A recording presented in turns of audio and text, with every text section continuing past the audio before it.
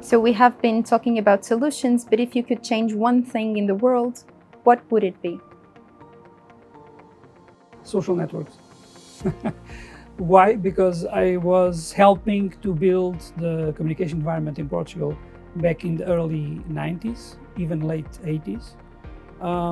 And I had this dream that the information will be more available, people would communicate more freely, and it will be good for everybody. And what I'm seeing today is that a lot of social networks are a bit evil because they create a communication environment that fosters their own profit. Mm-hmm.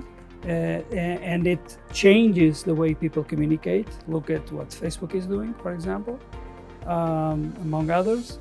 And then people start to have misinformation, sometimes disinformation. It can have politic consequences.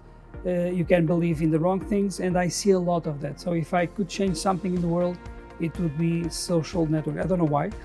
How? I know why. I don't know how, but I would change them because one thing I know, if we all believe in better things, you have more happiness and all the good things that we all cherish.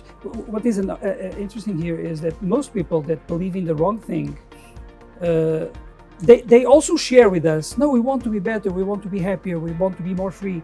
But suddenly they are doing wrong things because they believe in the wrong things.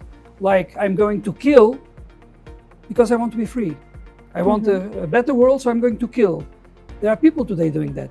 And I don't agree, or at least I wish it wouldn't happen. And once again, social networks are extremely powerful, building ecosystems and building network effects, so they can help us change.